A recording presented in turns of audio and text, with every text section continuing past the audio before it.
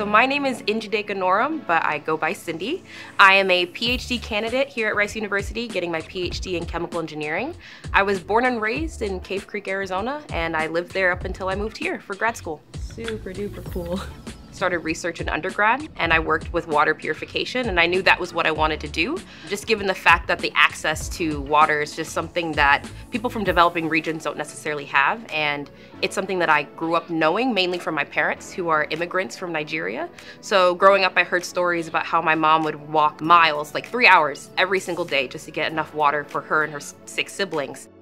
That's kind of the reason why I decided to go to grad school, because Rice University, the chemical engineering department, had NEWT, Nano-Enabled Water Treatment, which would have given me the opportunity to do some of that research and be at the forefront of that research and apply some of that knowledge to provide modular water treatment devices or technologies that could be utilized to help developing regions have access to water.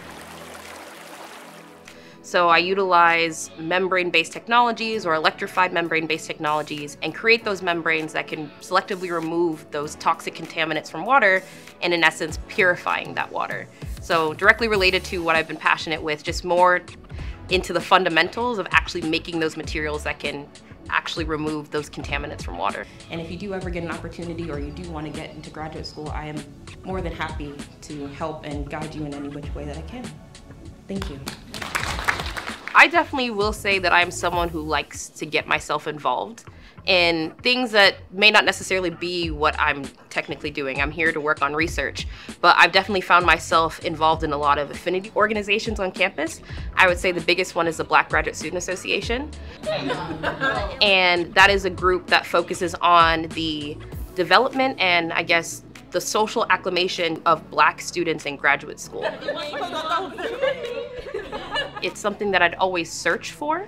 Just definitely growing up, just having that person who understood what it's like to be Black in school, or I guess Black in grad school, Black in engineering, specifically for myself.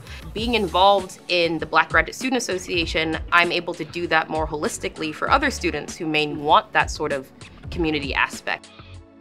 I don't necessarily think a lot of graduate programs, just in general, have that strong sense of community that you can find here at Rice. I feel as though a lot of graduate students, with respect to this community aspect, find a lot of favor and joy being a part of the Rice graduate community.